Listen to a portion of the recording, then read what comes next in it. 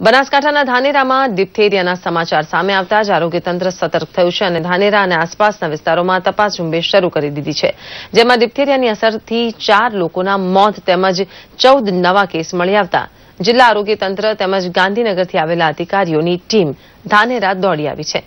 આરોગ્ય વિભાગની કુલ 18 જેટલી ટીમો દ્વારા અસરગ્રસ્ત વિસ્તારોમાં રસીકરણની કામગીરી હાથ ધરવામાં આવી છે। આરોગ્ય વિભાગની તપાસ દરમિયાન ડિપ્થેરિયાથી માસુક વશરામ ભીલ, શૈલેષ પરમાર, હિનાબેન લવારા, જાનવી મુકેશભાઈ ભીલના મોત થયા હોવાનું સામે આવ્યું હતું।